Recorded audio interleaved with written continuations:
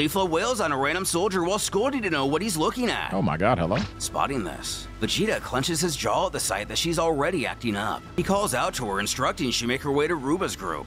But what? She thought they would get to choose their own groups. Going Super Saiyan and grabbing her by the hair.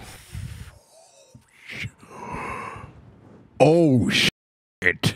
Ladies and gentlemen, boys and girls, it's time to watch more fan manga. It's time to watch Dragon Ball Kakumei, Kakuzume, whatever may. The fan manga thing. We're gonna see if this junk continues to cook. Last thing I think we saw, Goku was in jail. Chat was saying immediately after the last video, for those that don't know, that, and most of you guys didn't take this as slander, good for you, that this is the origin of trapped and betrayed ass fan mangas. This is the OG. I don't know if that's true or not. That's just what I was told. So I'm not going to necessarily dunk on it too much for doing these kind of things. Before we play the video, by the way, some of you were complaining about the color and you wanted no color. Yeah, chat wanted the opposite. So be in the streams at TSO_Sage on Twitch and you may have these decisions. Let's do it. Thinking, the gang only has 2 years. They're going to have to get organized with everyone. Vegeta adds not only that, but everyone will have to set a goal and role for themselves for the war. And by the way, where's the color? Find that Broly guy. He has huge potential and could be very useful. He asks Bulma if she can go get him and his friends, all green and all orange, who, with an eye roll, reminds him they do have names. And for his own part, Vegeta will send Gohan, Goten, and Trunks to see Whis. With any luck, he should be able to bring out the best in him. Okay. Away, Piccolo does his usual routine. Routine of just sitting there with his eyes closed. As a mysterious stranger appears behind the Namekian, he inquires if he can help them. In space, Bulma chews out Jocko. She screeches to know what he means by "I'm too busy." He needs to hurry up and get to Earth and stop being so selfish. Oh my god.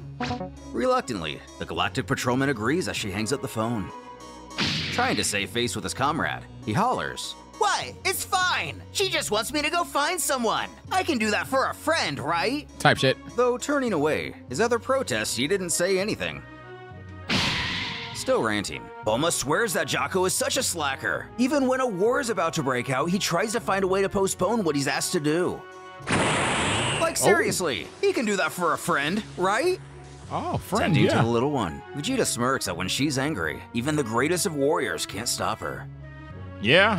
Heading outside to let her blow off some steam, she can still be heard as the door closes. She vows to Look at W Dad Vegeta, man. tear his eyes out. That darned latex-coated alien! Galactic Patrol her act! Just wait until she finds out that latex is actually just his bare skin. Oh. While Bulma begins to fuss, Gohan calls out to the prince to joke. It sure sounds like there's a lot going on inside. Prompting Videl to approach him to tend to the crying baby, assuring Vegeta she'll take Why care of her. everybody Aki as shit in this joint? Why Vegeta in this joint? I'm not saying Vegeta don't got muscles already, but come on, bro. We ain't gotta be stupid. Look at his arm. The Saiyan then calls out for Gohan, taking a seat next to Like, him. damn, He wants to like, know why his plans for Gohan the next 2 jacked? years. Will he train or keep to his studies? And he intends to do both, actually. They Vegeta then should be, explains but if that is damn. indeed his decision. Vegeta fine. Yo, is that the second time or is it the same person? Yo, what's up with the TSO women's liking Vegeta, bruh? What's going on? What's going on? Of all of them, I'm slandering. What the hell is going on? Is Vegeta the aura man in terms of sex appeal? Like, is that who it is? I thought it'd be like Trunks because he got the sword and shit. Or I thought it'd be like Goku because that's who y'all know. It's fucking Vegeta all along. That's who the shorties in Dragon Ball sent for. So, hey, chat, now we know, bro. Bob is overrated. Now we know, bro. Now we know.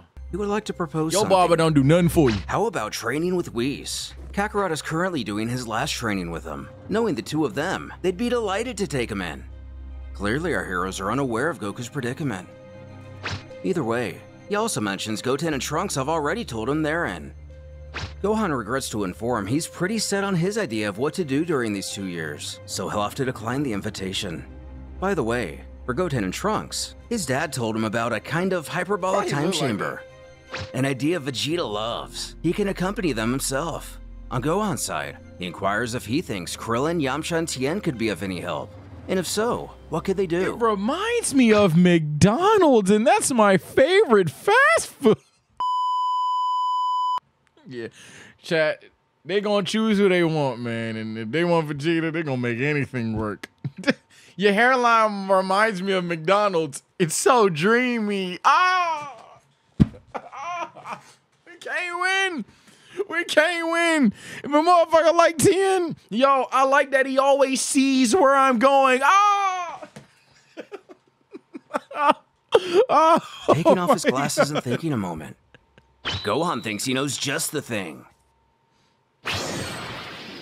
Moments later, Gohan pierces through the sky, making his way to Krillin's house. Okay, type shit. Below, he finds I forgot Krillin fresh as hell in this verse. He touches down to say hello. Setting his daughter down, Krillin asks his old friend how he's doing. While he says he's doing just fine, he gets straight down to business. He questions if he knows where Yamcha and Tien are. And as luck would have it, the both of them are inside right now, apparently coming over during Goku's intergalactic battle. Which is perfect. Gohan asks what kind of training he'll be doing over the next couple years. Though growing a nervous smile, he presses him to wait and calm down a second.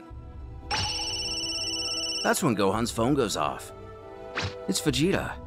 And looking in the background, we see Beerus, Whis, and the boys. The prince tells how he's with Whis, and he's just been informed. Kakarot was in Universe Zero when the Grand Priest froze it. Oh, shit.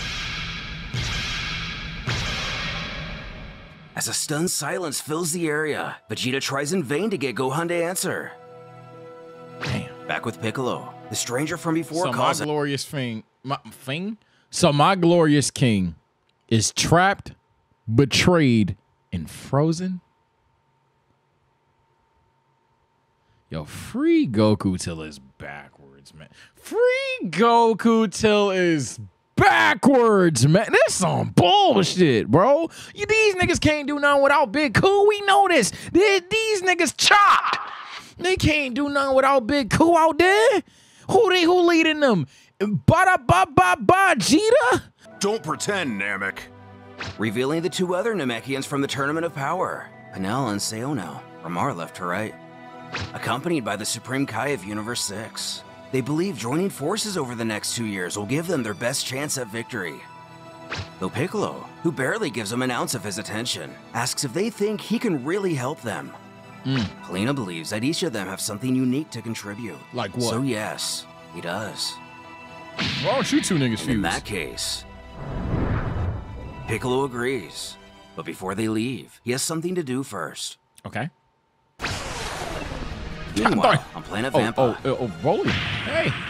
the trio emerge from their cave to find a Capsule Corp ship touching down. Oh no. Hey. Chilai shouts out to greet Bulma with excitement. They must have had a bit of communication between the events of they Broly cool? coming to Earth All and the right. moment before us now. The scientist returns the greeting while smiling if it isn't her favorite aliens. Okay. Walking over, this is You the know first what? time she's got. You know what? I didn't think we had Broly. We got a chance. There's somebody that can actually, you know, move shit forward. There's somebody that actually got some. Broly can do something, man. You feel me? Like, my glorious king always gonna be my glorious king, but hey, get my dog Broly ain't ever chilling. We need that right now. Got to see Broly up close, commenting she didn't think he was this tall. Taking the enthusiasm out of Chilai with a spout of territorialism. Y'all moving like these? For the TSO women, y'all moving like these for Broly? Y'all moving like Broly fine as fuck. Oh. Yo, the TSO women even worse than the nigga?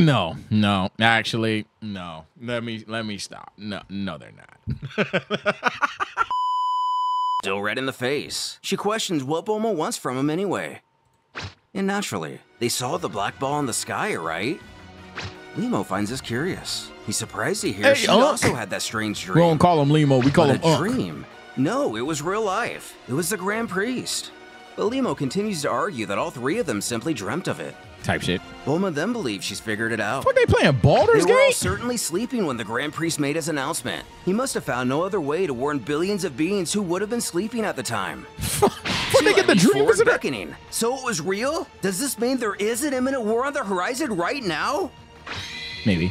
And that is the unfortunate reality they're faced with. That's when Bulma's communicator goes off. Whis, of course, who delivers the same bad news to her as he did the others. Lost one with the gifted, by the way, Delicia, Delilah, I don't know. With Gohan, Delicia, that's what I'm assuming. Thank you for the gifted. Without his dad, they all have a sure role to play, and he already knows what training would suit him best. Around the room, hold on. We have the aforementioned. Roshi got that shit on. I can't lie. Roshi got that shit on. I can't lie. Yo, it didn't matter. Okay, Roshi. Okay, Roshi. I respect it. I respect the hell out of it. I respect the dog shit out of it. Okay, Roshi. Hell yeah, boy. Warriors, plus Master Roshi. Krillin states he understands, but he couldn't do anything during the Tournament of Power. Heck, he didn't even face off with the most dangerous warriors and he still struggled. So what does he want him to do in a war involving the most powerful deities? Lock in, He'd nigga. like to give everyone some big Goku-like speech, but he's not that man. Roshi admits he agrees with Krillin, but is still willing to fight. However, he has been training for almost 350 years. He doesn't see how he can progress any further. Krillin admits he knows this isn't a noble way of thinking, but he belongs here with his wife and Marin. These niggas are admitting they ain't that guy. Oh, shit. Clenching his fist, Gohan explains for years, Son Goku has been protecting them all and giving his life to the weak without hesitation. If anyone wants to stay here, do it. But his father and billions upon billions of people are waiting for them and need their help. Y'all gonna have to call me a hater. And I'm not hating when I do this, but let's not try to, like, gang, let's be dead ass right now, all right? Like, bro, do we gotta, do we gotta lie? Do we have to admit it? Do we gotta, come on, bro. This nigga Superman. And like that was always my theory about main character Gohan, but like, come the fuck on, bro. He even got like the little scene. This was clearly inspired by Superman. Look at this. A robot effect. Wrong button. But we bought. Look! Gohan, billions upon billions of people are waiting for them and need their help. Yamcha figures since he doesn't have a family or anything to protect, he can take part. Tien feels the same. Damn, that's dark. Standing, 18 prompts Krillin to follow her. Type shit. Now in the kitchen, she tells her husband to listen. She knows that all he wants is the best for her and Marin. But above all else, this is not just about their lives. And he knows. But she continues. She tells him whatever choice he makes, she will support him in any case. If he chooses to fight, she too will fight. If he chooses to stay, she will also stay. Lock in, Big Crew. Lock in, Big Crew. Back with Vegeta, Trunks tears up as he bids goodbye to his little sister. He knows that 2 years is as long as her whole life, but he promises he'll come back as soon as possible. W Big Bro, W wife, by the way. And soon she'll be a strong little princess. Okay. His father tells him that's enough. It's time to leave. Doing so while simultaneously ushering Goten away. Yeah. Picking up his daughter, he instructs Trunks to board the cube. Double checking to make sure they're all out of ear and eye shot. In a rare display of affection, he tells his princess not to worry. Her daddy will be back. He's a softie! That's so adorable. Don't worry, princess. Daddy will be back. Aww. With our heroes venturing off to train in a place similar to the hyperbolic time chamber. They colored Where exactly will this take them? Color!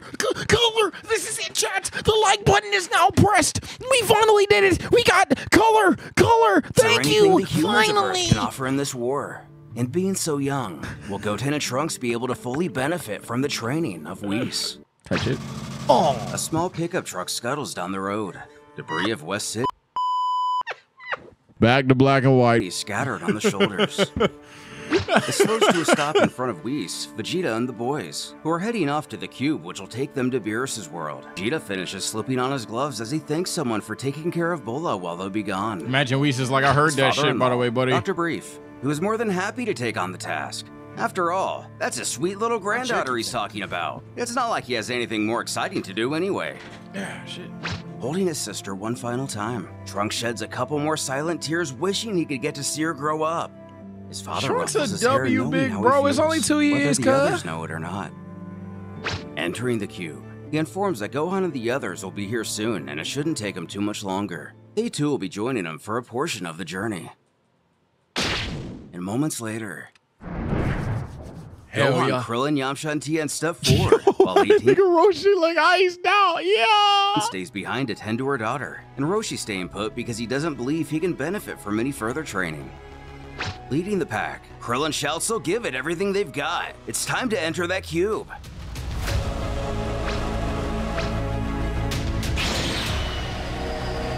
If it wasn't for Roshi being the supervisor, 18, you should hop in there too, but I don't trust Roshi.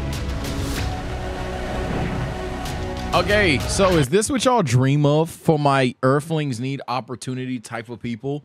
Like, finally, they're gonna get God Key, Earthling Saiyan 2, Super Earthling 5, Kaioken Mastery, all this other shit. Is this what y'all dream of? Yep. Okay, cool. Whis checks to make sure that's everyone, and if so, where would they like to be taken to for their training? Gohan confirms this is all who's going, and he'd like to start by going to Universe 9. This throws Vegeta off guard. What could they possibly learn in that realm? Yes, What does he have in mind? Who figures it'd be the best place for Yamcha, Tien, and Krillin? They're gonna go to see the Trio de Dangers. He hasn't contacted him yet, but he's sure they'll accept. Oh, shit. Remember, these are the werewolf-like warriors from the preliminary fights. Though Krillin isn't very excited get about stomped. the idea, arguing, Trio de Dangers? Seriously? Gohan enthusiastically retorts, well yeah, they'd have made mincemeat of Cell, and nearly did out of Majin Buu. From a previous conversation he had with Tien regarding the Tournament of Power, the Wolf-Fang Fist Fighter asks if these are the 3 Fox guys from before. From the stories he's heard, he's not very impressed by this dangerous trio of canines. In fact, he'll just handle them all by himself. Yeah, for sure. Knowing full well what a mistake this would be, Tien advises his friend not get too far ahead of himself. Even Krillin and Gohan have to let out a lighthearted laugh at Yamcha's never-ending confidence. Who can blame him? After all, he did so well against the Cell Juniors, Android 17 and 18, Dr. Gero, and he really gave it his all against that Cyberman. So Whoa! What the hell? What was that? What the fuck? What? Why? What was that about? That wasn't written. What the hell, Mondo? What the fuck? Hey, stick to the script, man.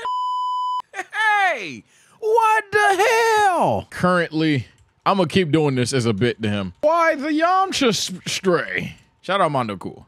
So Gohan merely tells him they'll see how that goes. Yamcha continues unwavered, promising they'll be begging him to spare him once he's done. Facts. But as patience runs out, Whis lifts the cube to get him started. Trunks bids farewell to his grandfather and sister, as when he'll next get to see him, very much will have changed for them all.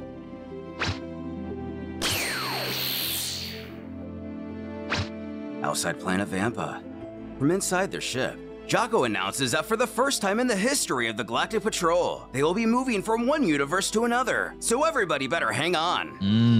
Chila's confused. Move from one universe to another?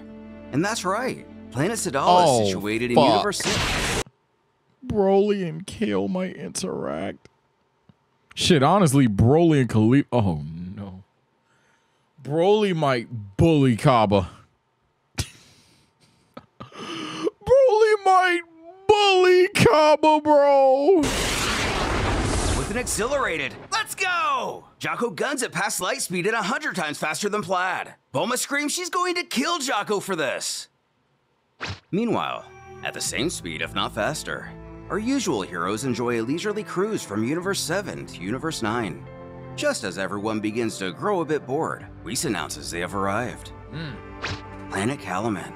They've made it to their first destination. Krillin jokes that the Angel makes an excellent taxi service, but he only questions, attack what? You don't know what a taxi is In the yet, Whis? background, we get a glimpse of the world they will soon be arriving on. It appears to be swirling with a strange mist of some kind. The big Gohan points Yeti this out to the stuff. others. The planet seems to be made of cotton or something. Their guide informs that planet Kakumei is indeed known for having a thick layer of clouds surrounding it. Curious that it's actually known for this, Krillin asks just how thick this layer of clouds is. And more or less, it's about 3,000 kilometers thick, or 1,860 miles, which is half the radius of the planet at its center. Nerd. But that much? And they have to go straight through it? With a flick of the wrist, Whis is easily able to open a hole through the fog, causing Gohan to smirk that it seems like that won't be a problem. Although, it is a bit strange that he thought that would be a problem. They did just travel through complete universes, and he really thought a little cloud was going to stop him now.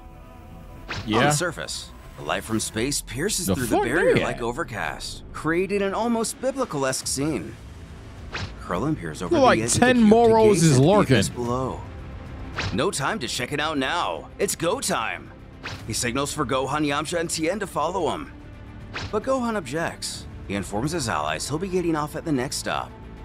Yamcha sighs. Ah, so you decided to go after all. Which Gohan thinks will be better for him.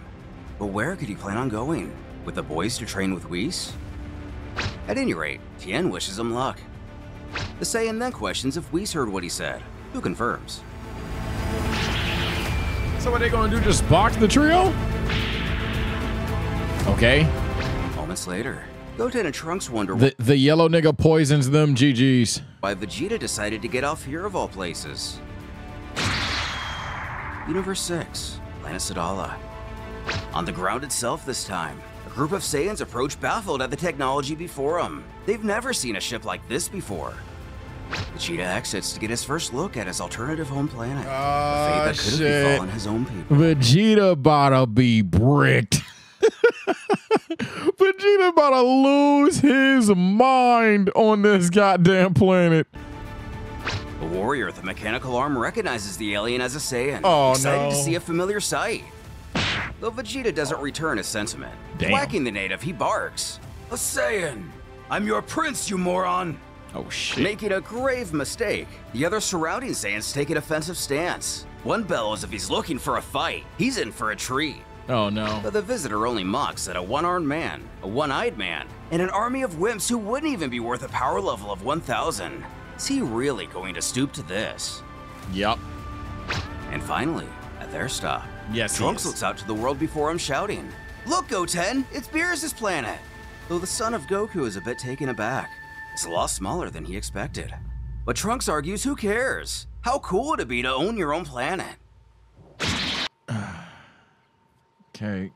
Goten, Trunks, hella opportunities. Let's go, Trunks and Goten. The destroyer takes note of their arrival. Jumping up, he angrily questions Whis, "What the heck is this?" Clearly not expecting any visitors.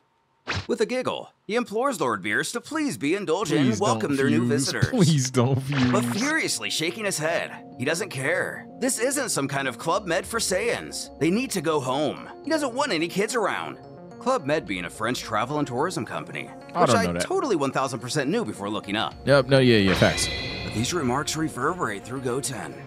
A Club Med? Is he serious? His dad might be dead by now, and he's just worried about having an entire planet all to himself? The god warns the mortal to watch his tone. Who the fuck is this guy? Well, he feeling bold today. Whoa, what the fuck? His father is the least of their worries in a war of this magnitude. And anyway, the hothead Goku is. He would have died one way or another when the battle actually starts. This insult causes Goten to launch towards Beerus, ready Goten to crashing out. defend his dad's honor without a second thought. But Trunks wisely tries to jump between him in an effort to stop his friend. He Okay. asks Goten if he's crazy. But the boy isn't ready to listen to any semblance of reason, Okay. telling Trunks to move out of the way. Oh shit. Knowing what's at stake, the likely outcome of this altercation, Vegeta's son isn't having this nonsense and tries everything he can to prevent Goten from retaliating. Who only again tells him to please move. Stop falling!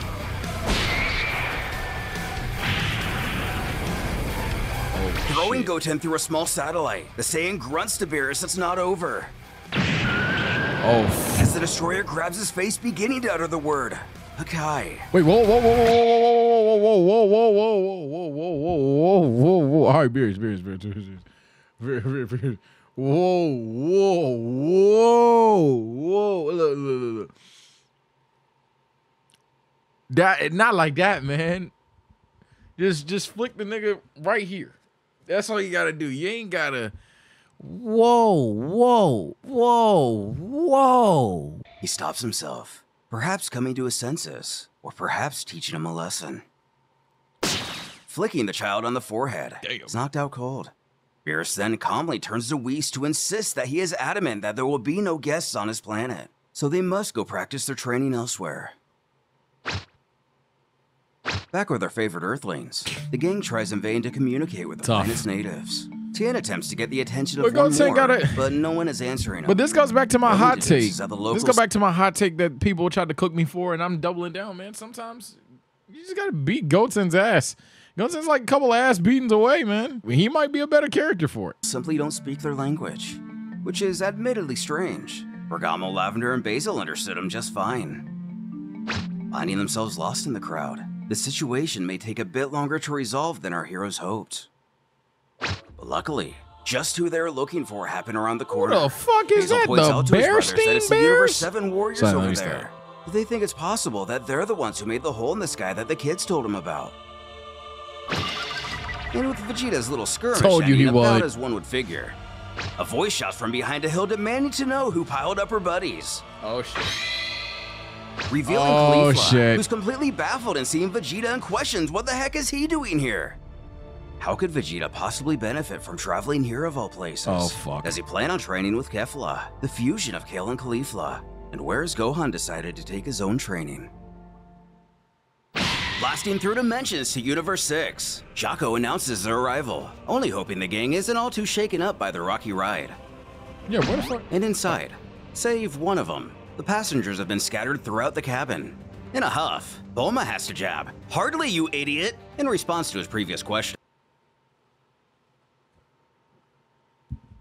Bulma? I know Bulma. But at any rate, the spaceman gleams with excitement that this ship's technology is a complete success. You got a the husband. Galactic Patrol adventured from one universe to another for the first time in their history. Now, what you doing, on the planet Bulma? Sadala. Earlier, in Universe 11, Margarita, angel to Belmont, explains that the latter will not lose his destructive powers. However, he's been a god of destruction for 3002.185 years, and the powers attributed to destructive deities only last as long as their reign. These comments get Top's attention. Belmont himself acknowledges this unfortunate truth, while adding, "Will I die? Who knows? But he's already lived a very long time, even for his species." That looks nasty. He hasn't told them enough, but Dispo, Jiren, and of course Top here are all great warriors who he respects. Nah, give it back to Belmont.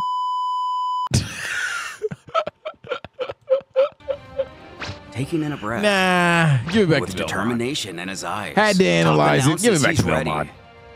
Give it back to Belmont. Margarita taps her staff to begin a sort of ceremony. This causes two giants to appear. Whether biological or monuments, the pair emit an intense energy and bear an appearance only fitting to their intimidating stature. Okay.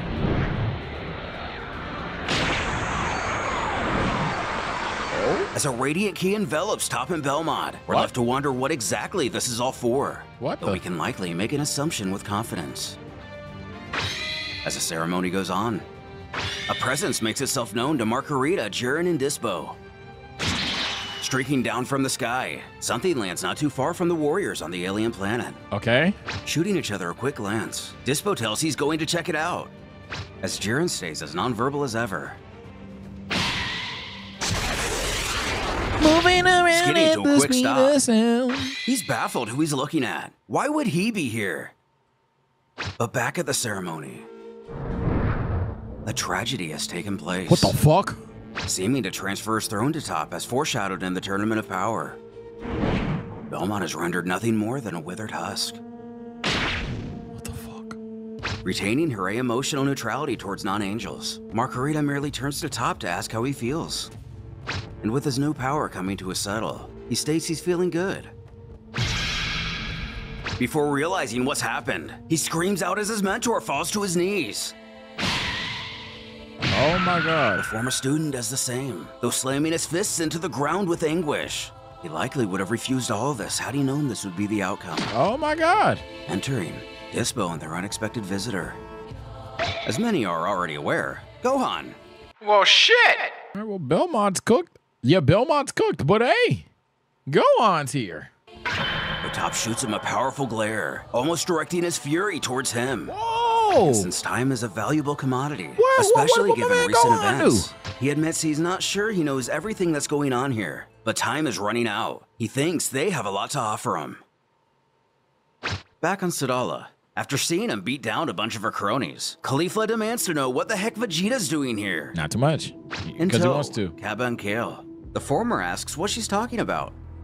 With a fierce scowl, she spouts that Kappa's idol just showed up out of nowhere and smashed up a bunch of their people. Master? But his idol? What's she going on about? Vegeta at last addresses all her hollering, almost as if he was speaking to a child. And in some respect, there may be more truth to that than meets the eye. Yeah, He tells her basically. to be kind. More importantly, stop being so childish and bring him to their king. He has no time to lose. Though we all know about how well trying to put Caulifla in her place works. This tears her into Oh, a rage, no. causing her to scream, "What's wrong with him? He just beat up her buddies and now he's trying to give her orders?" Kappa does his best to hold her back, but there's no telling how much longer he can keep his grip. Taken aback by her behavior, the prince can only comment to himself that there's definitely something off about that girl, as he compares her mannerisms seen to her that of a before. rabid dog. She continues her attempts to wriggle free, swearing to Kappa that she's going to gut him. The young Saiyan restraining her assures Vegeta not to worry, believing she Wait, won't be able Kaba to about to break give her a loose. German. Even Kale appears a bit surprised by her actions. Turning to Kale, Vegeta decides that while these other two are acting out, he and she take him to the king instead. But even she herself appears a bit uneasy about the situation. The fuck she wrong doesn't with the king? immediately know how to react. With the others, Caulifla finally stops jerking around and promises Kappa she'll calm down. Cap. He gives her his attention, making sure she's for real. She doubles down and assures she won't be any trouble. Cap. But Vegeta knows better. He warns his Saiyan brethren not to let her go. Don't let her go. And it's soon made clear why.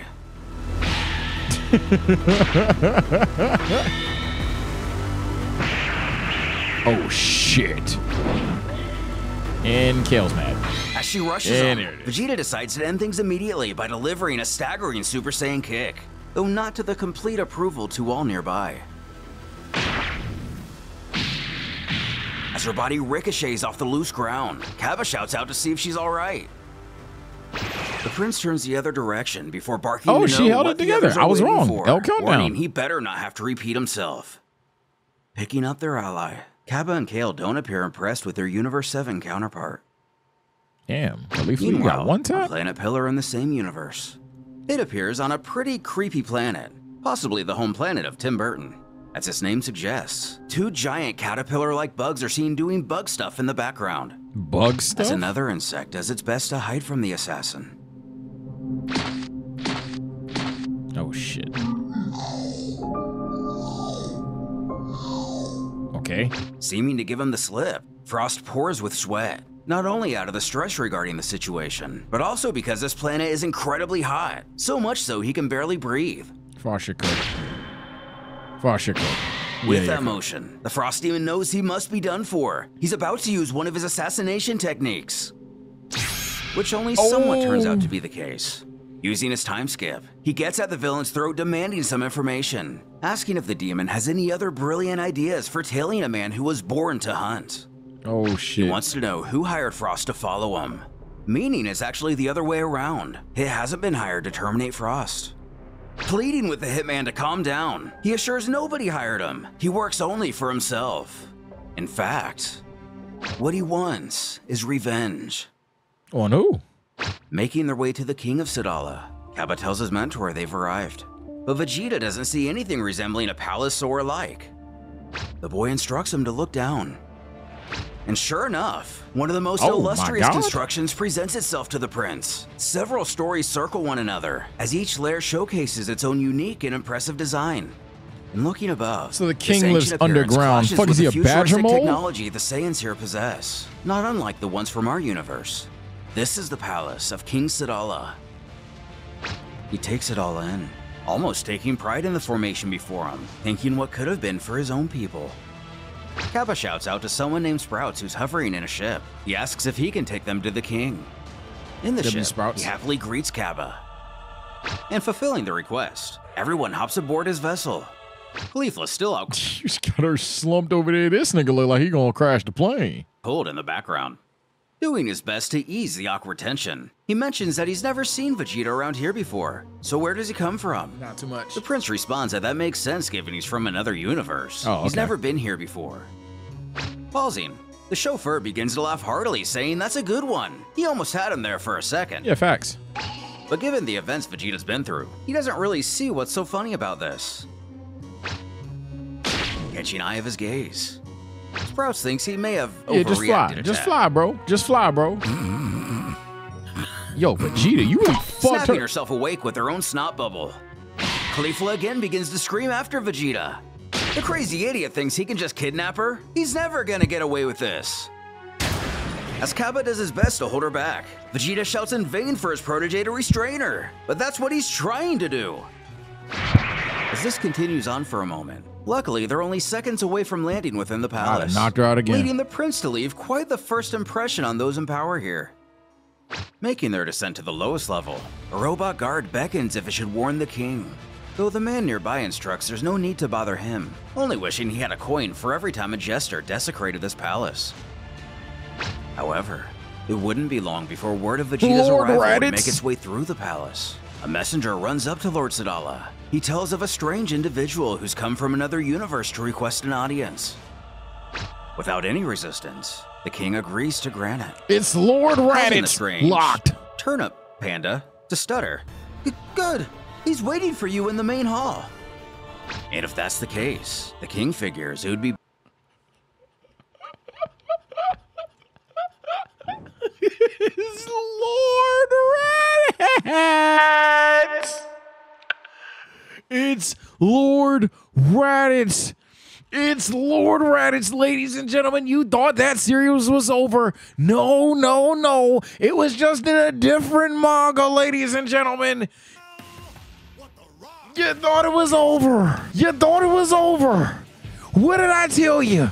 There's only room for one boss. The final boss, Raditz. Oh my God. Though towering over his visitor, the king approaches to respectfully greet Vegeta. He introduces himself as King Sadala Raditz. before inquiring of his guest's name, who in turn responds with simply his name alone. Staring down at the prince, the king tells the young traveler that he heard he comes from literally another universe. Even for himself, that's quite the curiosity. So what's his story? What brings him to this place? But Vegeta grunts he has no time to lose with his stories. Oh, shit. He's come here for. Though Sadala interrupts him. Listening to or telling a story is never a waste of time. Is it? He Oh. gestures for him to please explain everything to him. He said that with bass in his voice. So in that case, Vegeta implores the royal to explain this palace of his. He's never seen a structure built in such depth. Okay. Who responds there is indeed a reason for that. His people have not always known peace. Okay. While he doesn't know about the Saiyans where Vegeta comes from, but here the Saiyans ruled through submission and violence, survival of the fittest. Nothing mattered but strength. He himself was once an illustrious warrior, driven by his own thirst for battle and power. Here, they were just a wild race of beings, Type their shit. only essence being battles. They were completely out of their minds. Sounds like us. There were ancestral stories from this planet which refer to them once bearing tales, not unlike those of a monkey. Sounds like But it us. seems that by the simple fact they did not use the transformative power they instilled, they would be lost to time. Eventually, the people would become divided. So King Sadala of this era Fuck, they just provided, didn't have a once move? again, his legitimacy by bringing the whole world together. Even non-fully blooded Saiyans would join them in an interspecies alliance. Because of this interbreeding, they were able to stand up to the most powerful of opponents.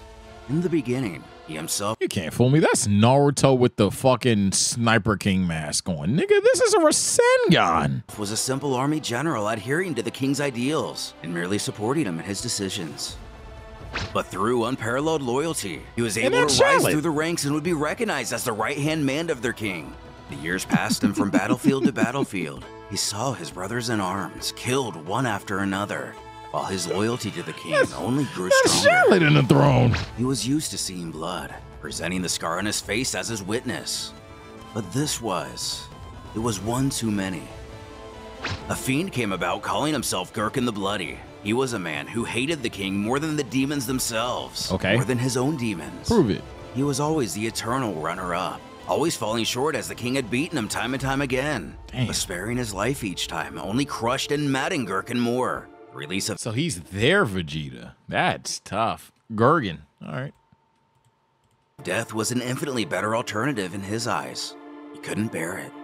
And lucky for him, the current Sadala felt the same. Night and day, the present King Sadala would hunt him, driven by his own hatred. But to his amazement, So there is a moon. Why the didn't relief you- he so coveted by killing Gherkin was ultimately an illusion. Shoving his fist into his stomach didn't fill the void he felt. Oh. When removing it, he saw nothing but the emptiness of an endless tunnel. This shape, which has been engraved into his memory, gave its shape to the palace which they currently reside, Sadala Palace. Since the previous King Sadala hadn't sired any offspring, and because of his own hierarchical position, his people voted unanimously for he himself to succeed him. Even today, he can't look himself in the mirror without thinking of his fallen brothers. Type shit.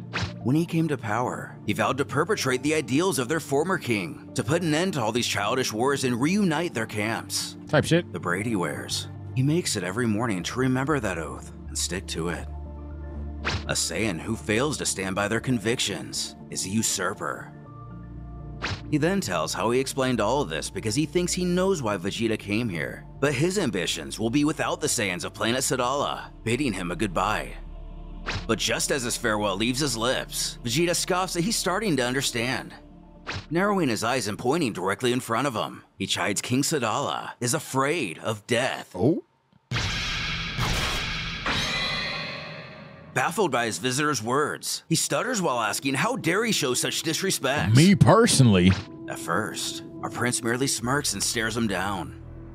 That's when a few particular memories surface in Vegeta's head. One where he's telling someone that without Frieza around, he'd be able to beat him up, given his lack of a tail and old armor, likely Kui on Namek. Then the other, after he lets Cell reach his perfect form, only to fall miserably to the biological Vegeta, what's android. going on, man? Why is that your face? Vegeta? Hey, buddy. Whoa. Then surprising all, Oh, Vegeta fans. How you feel? Is your glorious king Taking a knee to someone else? is your prideful Saiyan taking a knee? he actually offers a gesture of humility and drops to a knee. Even Khalifa's dumbfounded by this. He utters, King Sadala, father of Saiyans, I implore you, whatever we do, thousands will die. It's up to us to act so it's not our own. A king who doesn't keep his promises is a usurper. Later, now on planet Nabur, Frost seems to be chasing him planet to planet begging he How help. y'all feel about that, man? Me personally, I just got agendas to push. W humility for sure, but Vegeta? Fulfill his revenge. As this has clearly been going on for a while, we join the mid Server boy conversation, Jeets. if it could so be called. He begs him to at least teach him something, just one assassination trick. But all of his requests are met with a simple no. Frost then asks how he's gonna make him suffer if he doesn't help him. But Hit tells him to do it himself and let him do his job. When the demon thinks he's got it, the technique he wants to learn is the one Hit's saving, just in case he ever has to make him suffer, Oh, right? shit. Which is also met with a simple no. The Frost Demon then comes to a stop. Folding his arms, he scoffs he sees now. It's a shame. He had thought they were friends. Hit might need some, by the way. Friends, that is. He's alone all the time. It's depressing. You know it can kill you, right? Still not giving an inch, the assassin shrugs this off, uttering, if you say so. Frost goes on. He claims the two of them aren't so different. He himself knows how it feels to be forced into a mold, which is why his species won't allow itself to be outdone under any circumstance. He insists he's only telling Hit all of this because it almost sounds like he doesn't like his job, even his life perhaps. No, it can kill you, right? Freezing Frost. The demon stands dumbfounded. Looks like it decided to use one of his assassination techniques on the frigid fiend after all. But of course, doesn't actually end him. He's just finished with the conversation as he once again responds. Jesus if you say Christ. so. A bit further away, Sheila gets a still bit snuggly flying? with her giant death puppy as she and Are they fighting for Broly in here? Nemo try to sleep the trip away.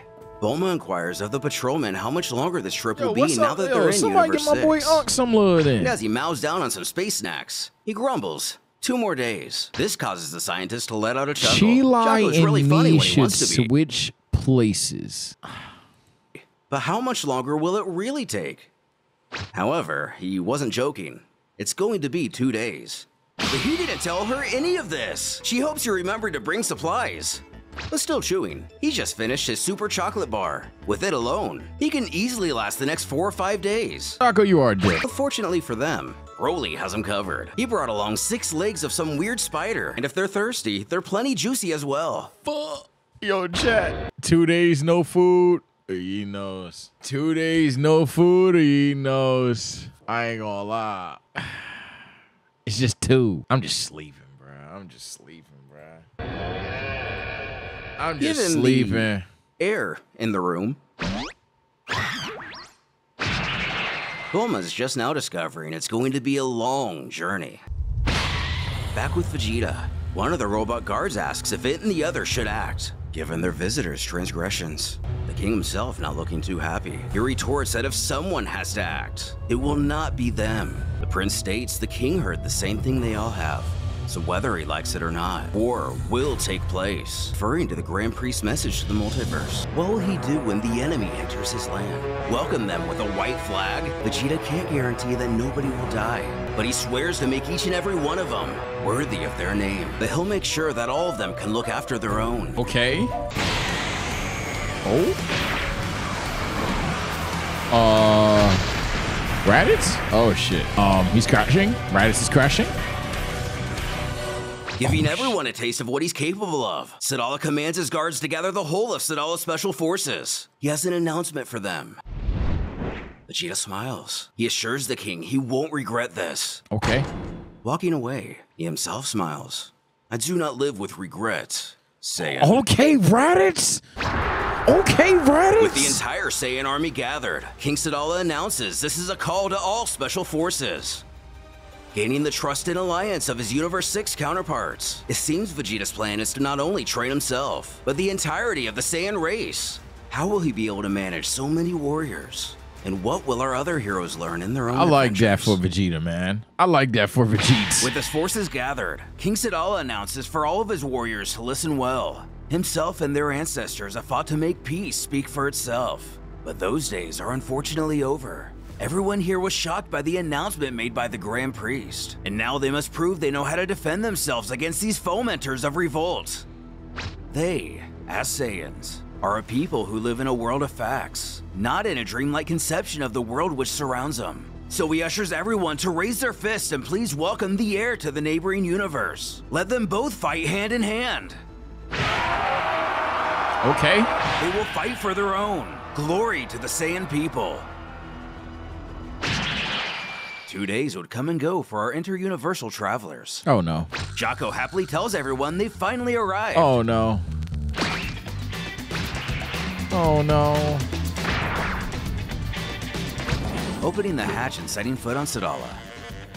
The This first nigga Broly going universe touchdown. expedition of the Galactic Patrol is complete. Gazing outward with pride, the spaceman spouts he doesn't look too bad here. A nice change for many of their rotten planets. But as we glance around, nobody else seems to share his positive attitude. Bulma quips to remind her to never try Broly's food again, referring to the giant spider-like creature he brought aboard, which was their only source of sustenance for the last 48 hours.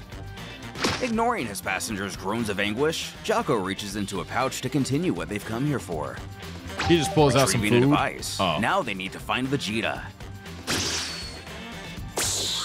He lets loose a little robot which takes to the sky, displaying technology that the modern NSA will likely make public one day soon. It's able to use facial recognition to identify everyone nearby. Nigga, we know what Vegeta looks like. He figures while their technology does all the work, Just find maybe in the Vegeta. meantime What the they'd like fuck to is- get something to eat. The fuck this auto face ID shit gonna do? We know what he looks like. Just walk around. All, minus Broly, are still struggling at the thought of food. The mere idea giving them flashbacks of hairy, bloody spider shawarma. Though Broly is just excited to see if they have some Udani legs, which are the tick or spider-like creatures of planet Vampa. With his laser-like focus, Chaco spots a stand labeled kebab. He thinks that sounds cool. Confidently I do not approaching want a the cook, fish that he looks questions like if he has just enough killed food it. for 5 people, which he does. Shooting his customer a glare, he asks what he can get for him. And since none of them are exactly familiar with the local cuisine, Chila and Limo keep it simple by ordering the dish of the day. Though Bulma requests the Versagian salad, whatever that is, and Jaco wants the chef's specialty, this kebab thing. Turning to Broly, the cook then inquires what he wants since he's remained silent this entire time. That ain't gonna say everything. But the giant's confused. Why does this man only serve 3 dishes? Chilai told him that restaurants have lots of choices. And if we look closer, we see Broly refers to the 3 pictures of food within the menu. Not too much. In an annoyed tone, Not the chef too questions much. the others if he can't read or can't count, leaving him even more lost. The Not too much. Here y'all go, bro. legendary Saiyan asks if this means this isn't a restaurant at all. Chilai lets out a sigh, promising she tries to teach him these things. Here y'all go. Sooner or later, the robot would spot Vegeta and the others on the That's ground below. Vegeta. We found him. Like, Audio contact in progress. niggas just didn't want to look. The machine contacts Jaco to let him know Vegeta's been found. Who, checking his device, looks to confirm. What you eating don't look that good, my boy. He's gonna blow it up. But being it's the Vegeta we know, Hello, Ro. Yeah. destroying the defenseless robot. For a moment, the patrolman sits dumbfounded. Before slamming his receiver and over on the table once he puts 2 and 2 together. The cost of that robot's going to come out of his salary. Back with the prince, Kaba argues what if that was the king's? While Caulifla inquires what that thing even was. 2 concerns that Vegeta simply grunts at. Freaking out, Jaco screams he's already bought a round of food and drinks for everyone while Bulma over here's just loaded. He's gonna Steal end it. up broke. Steal it. Scientists taking exception to this little hissy fit. Steal it. She hollers at him to go and do the drone's work himself. Obviously, if he has money for fancy devices, he's not that broke. Taking off, he begins to become bothered by the fact that it seems like he's doing all the work around here. It's really starting to get boring. Oh shit. Flying over the central metropolis of Sadala. This feels more like a chore than anything You got else. flying boots, but you know what? A few hours ago, at Gohan's house. Gohan's house. Who cares? Nothing's going on here. Wait. I thought you left. Seems that before he left to see the Pride Troopers, Oh. Piccolo wanted to bid him goodbye. He shakes his hand and tells him to train hard. Who intends to? And speaking of which, he motions to Videl. Main character He'd time. like to take Pan to meditate, or maybe even train with him. Though she hopes he's only kidding. Nope. And he tells her that the truth is he actually did the same for Gohan, back when he was only 4 years old. Yes, he was yes. the first serious mentor the child ever had. But she shouts those days are over and he can forget it, offering a sarcastic thanks and goodbye. While dejected, Damn. It was just a question, man. It was just a yes or a no. You ain't had to yell at my dog like that. Damn. Piccolo ultimately respects her decision. Maybe next time she'll come around. And inside, it looks like Gohan's more blown away than anybody by his wife's fierce reaction, Yeah, like- possibly getting flashbacks of his own mother. Walking off and appearing rather proud of herself, she tells Gohan to Why? go and get ready. They're going to be joining Bulma and Vegeta soon. The youngster can't help but ask what's wrong with her mom, and where did Piccolo have to go off to? Unfortunately, Videl only calls that it's time for her to take her nap now. Oh my God. Gohan eventually lets out a reluctant chuckle at the situation, now genuinely thinking back to Chi-Chi. Yo, Gohan is misogynist. This nigga Gohan sees that. Women. Yo, Gohan, bro. Chill, bruh. Chill, bro. Bro, it's not. But you can't do that. Gohan. Nah. Gohan. That's not how that works, bruh. He was Pan's age. He chortles that Nigga he bet said she's gonna grow up to be women. just the same one day. A few moments pass, and Pan is seen looking at a book in bed. Hearing a tap on her door. Hey, you better not fuck with Pan. She frantically turns off the lights and tosses the book, knowing full well she's supposed to be sleeping. Type shit. Opening the door, her father. Gohan, you look creepy. No. She's supposed to be sleeping. Opening the door. Gohan, you look beyond creepy in this exact picture. I'm not gonna lie, dog. Like, I would be terrified. And I'm a grown-ass man. I know that you're off guard scaring the shit out of her. Nigga, you cannot open the door like this, bro. Come on, man. Her father. Spotting the book on the ground, he lets out a smile. He sits down on the side of her bed and pretty much calls her out that she was reading longer than she was supposed to, wasn't she? This is met with a ballad. She can read with a binky? How old is Pan? And a fake snoring. He assures her there's no point in pretending to sleep. Her snores are awful. In her defeat, this actually upsets her as she sits up and apologizes. Being the softie he is and seeing he upset her, he takes a moment to sit with his child. He explains that what he's about to tell her is really important, and it's going to be useful for the rest of her life. People will always try to impose their vision on her. What really matters is what she wants in her heart of hearts. So never let anyone tell her what to do.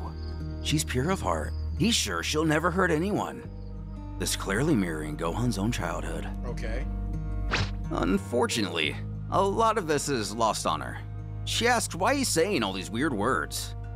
That's when he remembers. You're only 3 years old.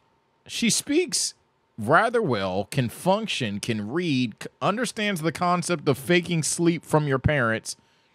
Just a binky in her mouth? And it's not that 3-year-olds can't have binkies. It's that, like, she's fucking brilliant to be having a binky. Whatever. She's only 3. Who adorably argues she'll be 3.5 soon. Knowing the training ahead of him, he gives his daughter a kiss goodnight, telling her to sleep well. She, like, not grown, but she's smart as shit. She is cognitive of, she's cognitive of what shit mean. She's a smart ass tot, bro. Jocko stomps down right before Vegeta, snarkily interrogating if he just so happened to have recently destroyed a very expensive gadget by chance. Bluntly, the Saiyan snarls he doesn't care about his stupid gadget, and what does he want with him? And what he wants? He had to travel for 2 days for his wife and 3 scoundrels! That's when it registers with Vegeta. Oh yeah, that was part of the plan too. Heading over to the others, Caulifla scoffs that she doesn't even know what they're all doing here. The interaction. And spotting the gang she was just hoping to see, Bulma greets him with a big smile. Kappa being the only one to walk up to her and say hello properly. Right. But that could be because she doesn't think Vegeta has mentioned these other 2 before. Caulifla taking offense to this great affront, snarking that's not cool. The prince chuckles a bit while commenting. He didn't want to bother his wife talking about disgusting individuals such as themselves. No. Causing the predictable. You're joking, right? Almost as if she got her feelings hurt, Caulifla sulks off. She pouts how that made her mad and she's gonna go head home. Oh shit. Bulma shoots her husband a death stare, but he seems pretty satisfied with the effects his words had. When Cabot looks at his invisible watch in a panic.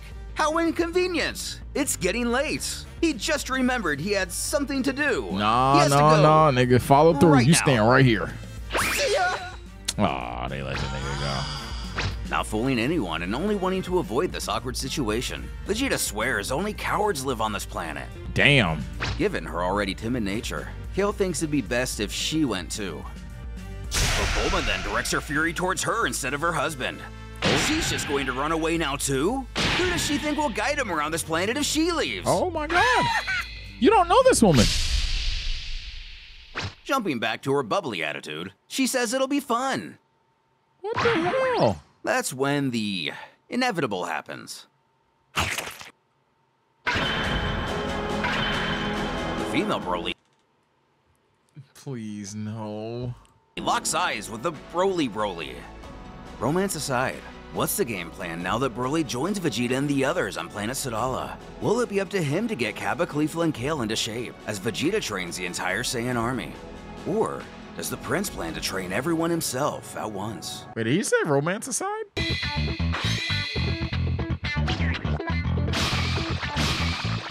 Cheelai takes exception to the situation, shouting to Broly that she's still here. When he makes the first move, he introduces himself and questions what her name is. But Cheelai screams to know why he's even bothering to ask. With no other words, Kale merely comments her own name in response. Oh shit. As Cheelai cries out, "How long are you going to keep ignoring me?" Oh shit. Kale takes in a deep breath, trying to overcome her anxiety. She tries to get pumped up by telling herself she can do this. Oh shit. Her eyes shift to a much more welcoming expression. Oh, she no. turns to Bulma to accept the request of escorting them around the planet. After all, it's not like there's anything better to do. Getting her way yet again, Bulma leaps with excitement and thanks their new tour guide. They can head downtown now if she wants. And since they've all finished eating, they begin to head that direction. Though already getting a rundown of the area, Vegeta complains Is that he doesn't Kale like gonna rides and riz this is this such a nigga? pain. His wife promises this will be fun. Just trust her. While Jocko snips, they just go already. Like Kale said, it's not like they have anything better to do. As Broly notices Cheelai lagging behind. In a huff, she crosses her arms and pouts to Limo that she doesn't think they're invited. Oh shit. He asks her what's wrong. And naturally, she simply mutters, "Nothing." With a prod, a confused Broly inquires she's coming too, right? Who reluctantly and eventually agrees to. Hey, my nigga Broly trying to put up Well numbers. Yo, Broly said all shots is good shots. I'ma keep shooting. Yo, that nigga Broly gonna keep shooting. The gang walks for only about half a minute before Yo. Kale announces they've reached their destination. Now we see what Vegeta was referring to with the rides. It appears a Ferris wheel and roller coaster span across half the city itself. Our heroes have contrasting opinions on the Saiyan capital. While Broly thinks it's beautiful, Jocko was honestly expecting much more. Cheelai spitefully agreeing with the latter. Though given the last couple minutes, she would probably still have this opinion even if she were looking at Florence or Paris. Kale admits it is a pretty small city. And because of course, the behemoth asks that now that they've seen the city, what's next? Timidly, Kale thinks they can actually, go into the city. Whoa. Causing Cheelai to puff. What's there to even do down there? Whoa. Are there shops or anything? All the while thinking she hopes this Kale girl won't be their tour guide this entire time they're here. Kale What's politely going responds, "Of course." Before soliciting, she's Cheelai, right? Oh shit. Oh shit. Kale checking Cheelai right now. Cheelai, I ain't gonna lie, you gotta go crazy in this passive aggressive ass conversation that they're gonna have. You gotta put up numbers. You gotta assert your dominance, bruh. Cause she about to G-check you right now. She about to G-check you right now. Yo, Cheelai, you gotta say something to assert your dominance. And in all her confident glory, the green humanoid thrusts her hands under her hips to proclaim, the one and only. Her overt personality causing Limo to shake his head. She probably ain't worried about you, dog. Kale got that. She ain't worried about her. She ain't worried about it. She ain't worried about The it. gang moves close enough to You ain't eventually assert your start dominance. seeing You just people. said that you Broly heard, but like states you they all ain't. seem really busy down there. Fuck up, And little as we Kale. see, it's mostly people just casually shopping or kids playing similar to how they do on Earth. So this kind of hints to Kale that one of her visitors is a bit different than the others. She questions where he comes from, or rather, how do things go on his home planet? Oh shit. He admits he's actually never done anything other than hunting before. There's neither people or much to do where he comes from. But there is Cheelai and he loves her, picking her up and placing her on his shoulders. She doesn't much like being abruptly hoisted into the air. Broly trying to go crazy. Okay, Kale tells him Broly. that's a good thing then, as we're able to pan over the area below. Vegeta scoffs he still doesn't know what they're doing here. Bulma almost agrees with him. To be fair, it's really similar to Earth. Regardless, the gang heads in. To see up close, the Sadala equivalent to deep-fried fair Broly food. is double dipping. But I ain't gonna lie, these niggas yapping. Broly double dipping this whole time. Simple games the kids play here, just like the ones on Earth and likely other planets. Broly is double Broly crouches dipping. down to ask what they're doing. One of the children explained they're playing a game where the Broly's first person to close going their eyes loses. crazy. A game Chila and Kayla are playing as well. Seeing the Ferris wheel, Broly wonders what the point of that thing is. They can fly. In flattering a passerby, he compliments the woman on her fancy hat. That's when they find themselves in a park-like area. A trio of shady individuals call out to him. The thug protests to the muscle man that can't he see he's in their territory? With his leather jacket, it's possible these guys are from Khalifa's area. At least from what we know in the anime iteration. Now, I understand that you guys may be in a gang where your boss is really tough. If I see like some 6'4" nigga with scratches on his chest and face, he's not wearing a shirt, and he's just zibing. Yeah. I'm leaving that nigga alone. I don't know what you niggas drank today, but y'all are crazy. I think 6'4" might have been downplayed. So in the chat says 6'9", and you might be right. What are you doing? The other complains, not only do these other Saiyans get all the fame, but now they're stealing their females as well.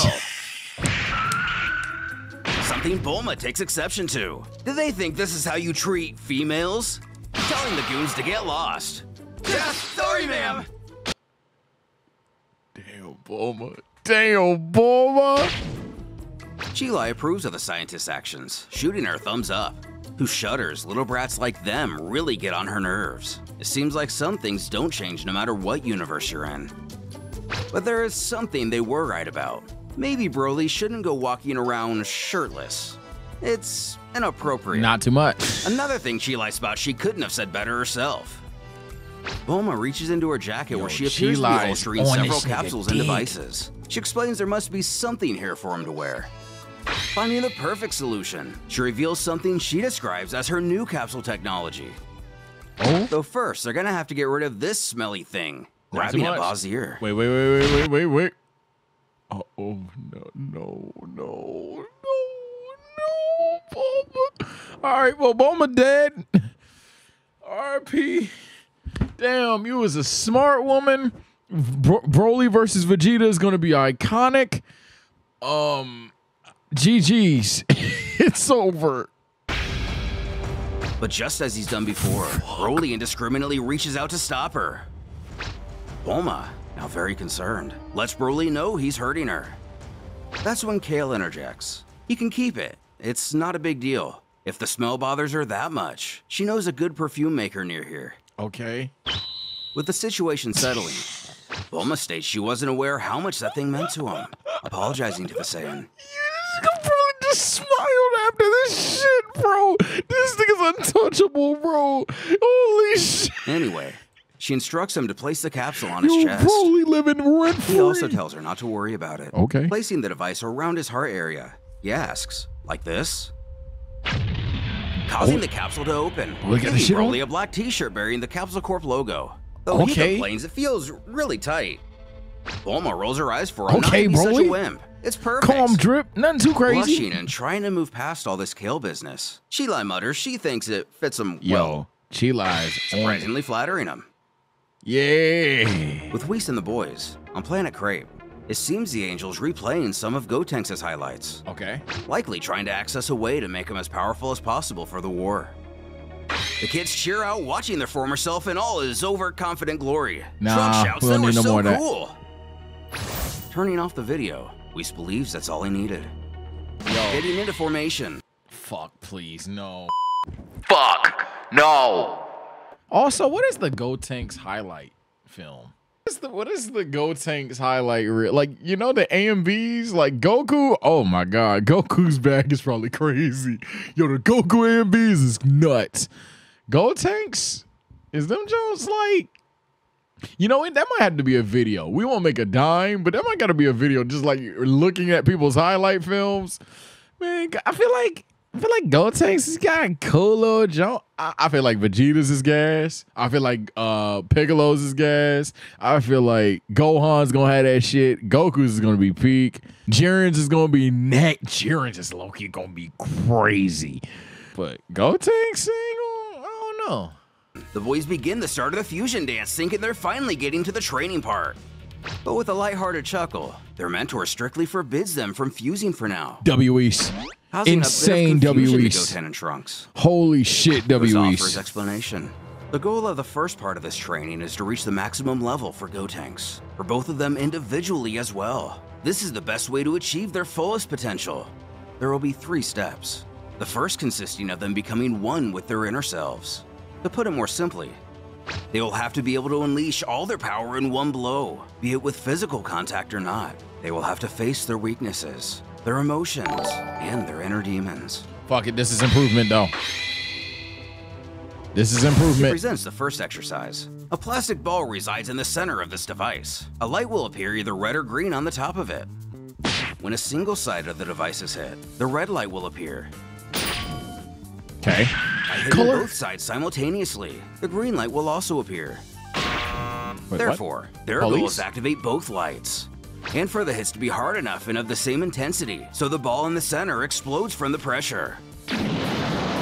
Fuck they To Rasengan succeed, training? rigor, focus, and explosiveness will all be needed. Though, according to Whis himself, the hardest part will be the perfect synchronization required for the ball to explode. Oh. So they're still doing Gotenks theme things. Fuck! Presenting the machine to him, he announces it's their turn. On Sadala, Vegeta shouts for everyone's attention. The training begins now. Addressing a specific group of Saiyans, he informs they are the 5th squad. Remember that number well. They already know the 3 admirals standing beside him. Admiral Ruba, Okay. known for being the most powerful man on the planet. Admiral Lariak, an experienced strategist and bold warrior. The man Okay. who has won battles without ever mobilizing a single soldier. Third, Admiral Fennel, the best of the Haku? best in tactical fighting and Somehow. private investigation. She has successfully dismantled 182 smuggling rings. Vegeta warns if they are wise, nobody should ever try to hide anything Crazy how from Goku her. locked up. Yeah, you see all this motion? All this happens because my dog locked up. Well, this is all of this motion because hey yo, we gotta free my nigga, bro. Like this is the motion, bro. And when that nigga Goku get free, I swear to God, there's only 4 letters that can describe that moment. When that nigga Goku get free, there's only 4 letters that can describe what the fuck gonna go down, bro. Man, free Goku, free Big Goku till it's backwards. The prince instructs the rest of his soldiers to make 4 mixed groups. Each group will go in front of one of the admirals or himself. Upon asking if he makes himself clear, hundreds of voices chant back, "Yes, sir!" Amping him up, Vegeta bellows he didn't hear him. Has he been cleared? Yes, sir. You're Smirking, he thinks he's really going to enjoy this job. type shit. However, his wife and Jaco have to scoff at him. Bulma comments how big-headed this is going to get him. The spaceman couldn't agree more. Where's the love trio? That's when in the crowd, Caulifla wails on a random soldier while scolding to know what he's looking at. Oh my God, hello. Spotting this, Vegeta clenches his jaw at the sight that she's already acting up. He has no idea how to deal with her.